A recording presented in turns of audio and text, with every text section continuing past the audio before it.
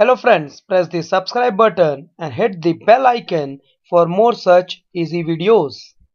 Hello friends, I am Sunil sir and I am back with a new video. Friends, in this video we are going to focus on the circulatory system of cockroach. One of the most difficult topic you can say, but I will be putting it in a very simplest way. Whenever we talk about circulatory system of cockroach, we need to understand that it consists of two components. One is the heart and second is the blood. As far as the heart is concerned in cockroach, we need to understand that there are 13 chambers. We need to say 13 chambered heart divided into two parts, 3 chambered heart in the thoracic region and 10 chambered heart in the abdominal region. So we can say 3 chamber thoracic heart and 10 chamber abdominal heart. Whenever we talk about the blood of the cockroach, we need to understand cockroach belongs to arthropoda, which is non-chordate. So the blood will be white in color. White color blood called as hemolymph, and this hemolymph consists of two components. One is the cells and the plasma. How many cells are there in hemolymph? So we can say 30,000 hemocytes present in per millimeter cube of blood. What the plasma consists of? The plasma consists of the food and the nitrogenous waste. The blood in cockroach does not carry any respiratory gases. Now we need to understand how to draw the heart of the cockroach. So it is 13 chambered heart. So remember the normal heart that we used to draw for somebody whom we loved. So this is how the 13 chamber heart is drawn in the cockroach's body, and these hearts, each chamber will be showing one small opening. This small opening that I am drawing is called as ostia. And what is the role of the ostia? It allows the entry of the blood in the heart. Once the heart is filled, it closes and it helps in pumping the blood. So the heart is supported in position by the help of alary muscles. 13 chambered heart having 12 pairs of alary muscles. And what is the role of the alary muscles? The alary muscles, what they do, they hold the heart in position. So this is aorta, the chambers of the heart, and the ostia. What is ostia? Small opening present on the heart.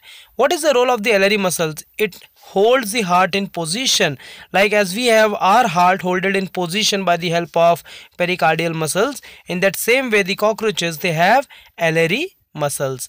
Now how we need to draw the circulatory system of cockroach?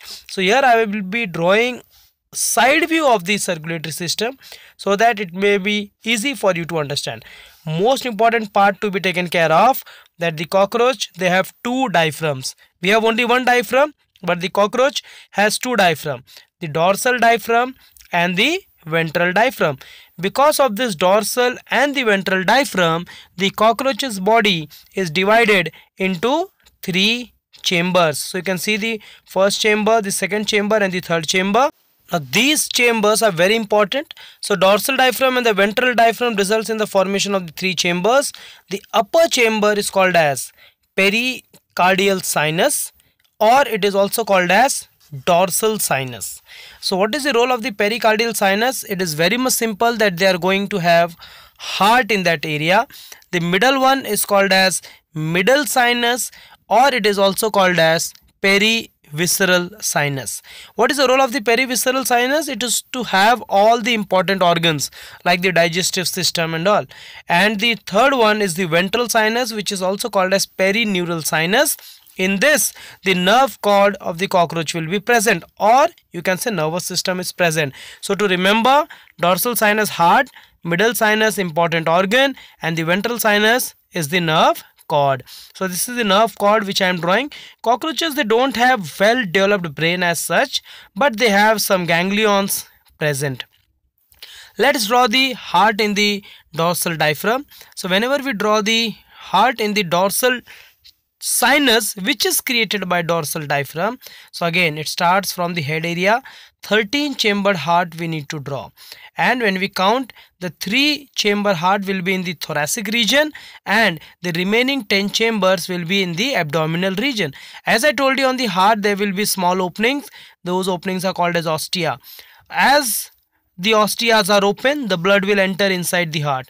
Once the heart is completely filled up with blood, the ostia will close, and then heart is going to pump the blood in the body of the cockroach, and heart is held in position by the help of alary muscles.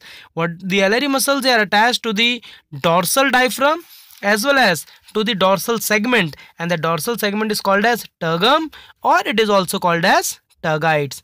Now this is the labeling. So we have the aorta, we have the heart, the alary muscles, 12 pairs, and the small openings called as ostia. How the blood flows in the cockroach's body? Let's take a look. The blood starts from the aorta. From aorta, it is pumped into the head. From head, it will travel into the ventral sinus, or it is also called as perineural sinus.